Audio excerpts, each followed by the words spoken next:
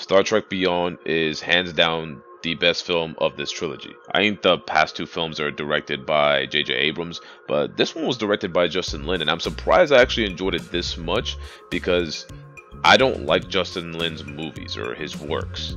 This film gave me a little more of what I wanted. The story was a bit deeper. It gets a little more personal, which with each individual character, and the crew of the Enterprise is put to the test. They're essentially all struggling and all have to fight. It's not just the Spock and Kirk show. From the beginning of the film, you can see that James Kirk is exhausted mentally, psychologically, not just from being out in space for 5 years, which can have a great psychological effect, but also trying to chase the ghost of his dad. James Kirk talks about how space is endless, so if it's endless, Starfleet is essentially chasing something that's forever out of reach.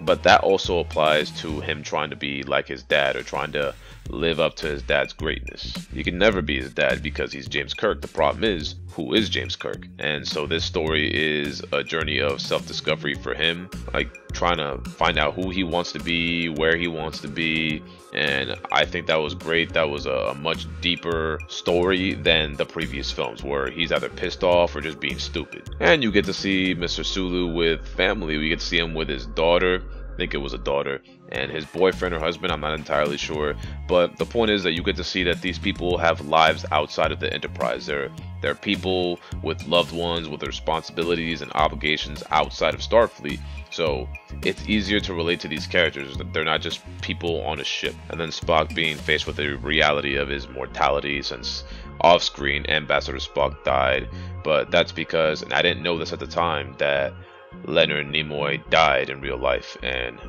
I was sad to hear that because even though I've never watched Star Trek prior to watching this trilogy, Spock was one of the names that I recognized. I think everyone, if they've never watched Star Trek A Day in Their Life, they never watched the show or the films or nothing, like you've heard the name Spock. So it was really sad to hear that, but I'm looking forward to watching the original show and the original movies to see how they compare to these. But anyway, let's get back on track. Like, this all happens as he's having relationship issues with Uhura, which I don't really give a fuck about because their relationship was completely pointless and inconsequential to this entire trilogy.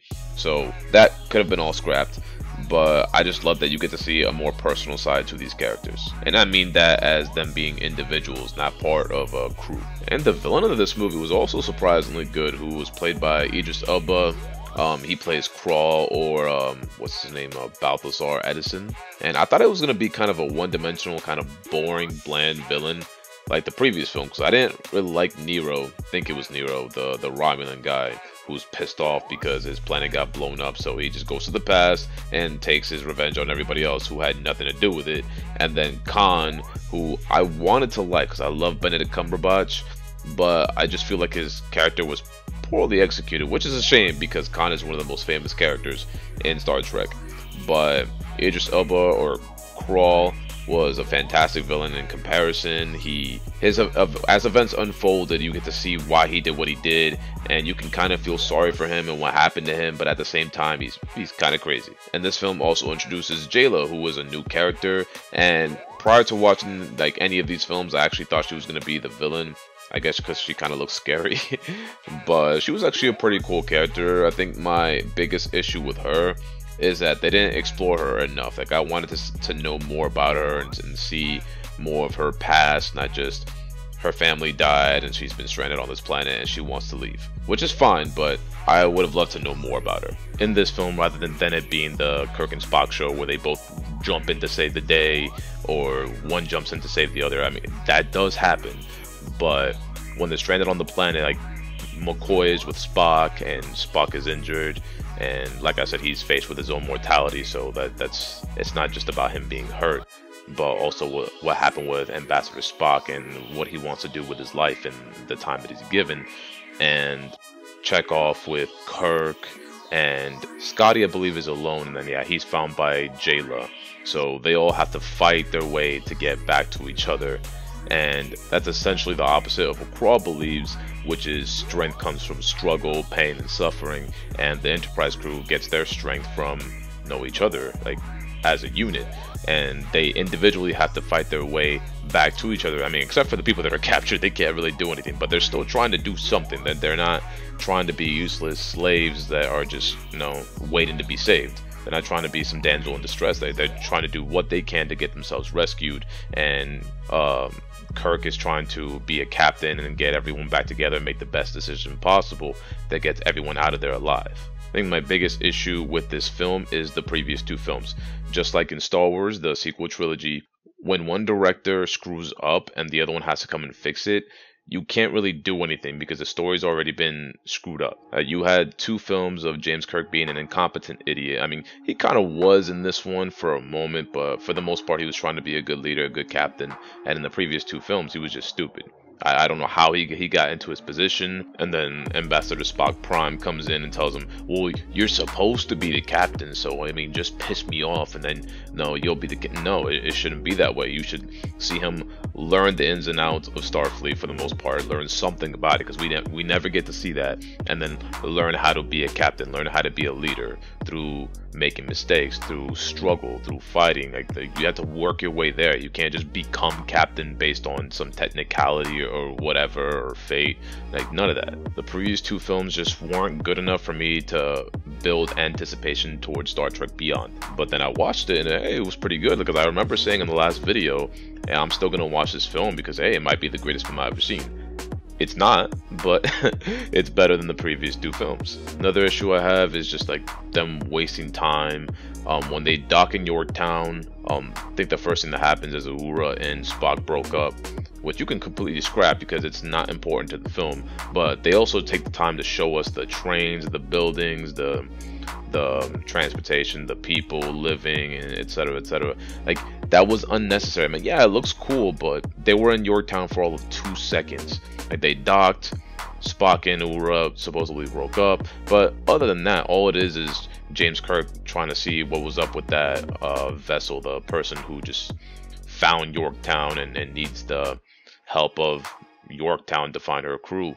Like, why is Kirk the one being called there? I mean, did they specifically request Kirk to come there because she mentioned him by name, or is he there because no reasons? Maybe I missed it, but it's just kind of weird how they just take her word on it. She just says, hey, help me, my crew is missing, they have no idea who she is, and they just take her word for it. They just go venture into the unknown where no one has been before because you can't see past the dense nebula.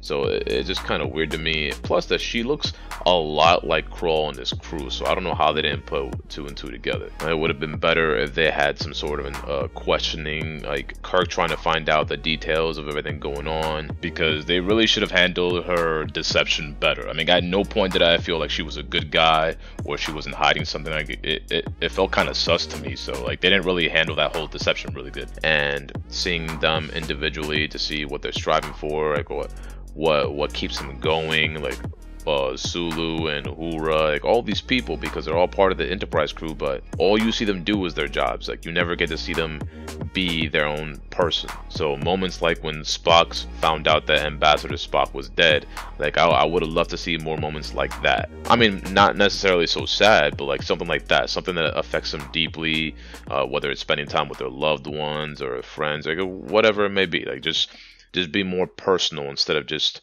we're all a crew and we're going to do our jobs and that's pretty much it. And I would have loved more than just a simple motivation speech for Scotty to convince Jaylah to help them, because she said she wasn't going back there. She was essentially traumatized. She had a traumatic experience dealing with Krall and his men, and they just give one little tiny speech and she's like, okay, I'll help you. Like, that was pretty dumb. I would have also loved for it to be a little more unpredictable, because when Kirk was thinking about getting away from being a captain and Spock was thinking about leaving the Enterprise in order to dedicate himself to New Vulcan and essentially doing what Ambassador Spock was doing, they're both so predictable and they stick with their Enterprise. And even though I said this was a journey of self-discovery for Kirk, you don't really get to see that journey too much, so I would have liked a little more of that, like a clicking moment for him where he realizes, this is who I am, this is who I want to be. And he can't ground himself because, I mean, we saw with Krall what happens when you take away a man's identity, when you take away who he is, like you take his resolve, like he completely changes. And that's what he wants to be, so he's gonna stay in space.